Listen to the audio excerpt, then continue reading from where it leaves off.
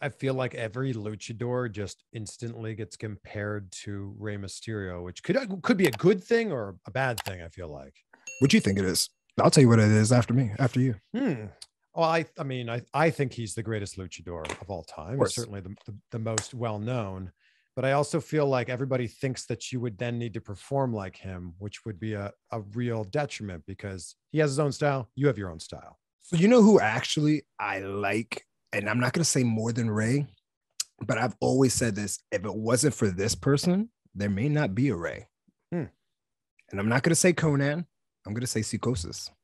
Oh, sure. So if you look at my style, it's actually based a lot off of Psychosis and like Super Crazy Tajiri, guys who kind of like we're meshing with Rey and elevating Rey, at that time. But man, without those guys too, like fire. Yeah, a lot of guys want to compare a lot of luchadors to Rey. And to me, honestly, I think that's a bad thing. I think that's a bad thing because when you think of luchadors, you think of like maybe Rey, you think of Mil Máscaras, Santo Blue Demon, and then everybody else after that, right? Everybody else follows that. And every one of those underneath got the comparison like, oh, the Rey Mysterios. And I'm like, nah, dude, we all are very different and unique, different styles, different masks. The other culture may be the same, but we're all very, very much different, especially me. I'm very different. Very different. Very different. Is that something that when you go into WWE, they just go, oh, you're a luchador. We'll just put you in this box over here with the other luchadors.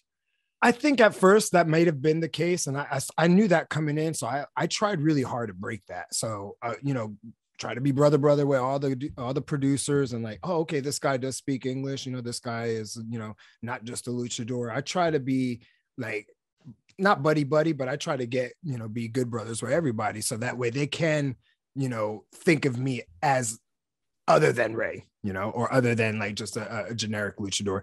And it really did help us for a little bit, being able to communicate with the bosses and not just like hide in catering or hide in the locker room. Like, anytime we had a problem or wanted to speak, they were there to listen to us. So it did help that we were able, or me personally was able to speak, really good English. So that way I could communicate and kind of get away from that idea of like, oh, he's just another mask guy or just Rey. But at the end of the day, WWE is kind of like Disneyland. They kind of need one of everything on each show. So if you fit the bill, you fit the bill. And then it's kind of hard to convince the beast, like you different, man. It really is. Like, I remember conversations, heart to heart conversations, me, Metallic and Vince. It was very intense, like emotional, and homie was biting. Vince was biting on everything.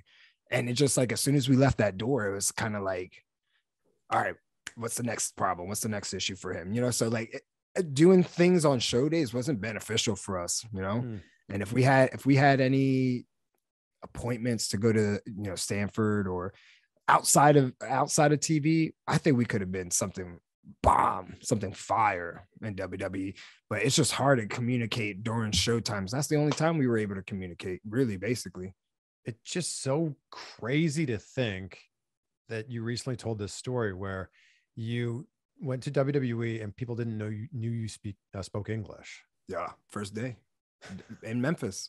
I'll never forget that. And I don't have no like ill will toward anybody. It really is because of ignorance. I totally get that. It really is totally ignorant that they just didn't know. But at the end of the day, man, it's really the culture everywhere. Like, you look at some dude who looks brown and you assume like, is he Spanish? Like, I get people who get very scared to communicate with me or like don't want to do podcasts with me because they think I only speak English. And when I send them the email or a text or they interact with me, they're like, holy crap, like what the heck? Like, I was not expecting that. And I'm like, well, because you're being ignorant. That's why. Like, just talk to me. I think I'm a cool ass dude. Like, I just like to have fun and do some wrestling stuff, but it was mind boggling at first when that dude said that to me. I won't say who it is, but after that, I never had an issue, me personally, with somebody,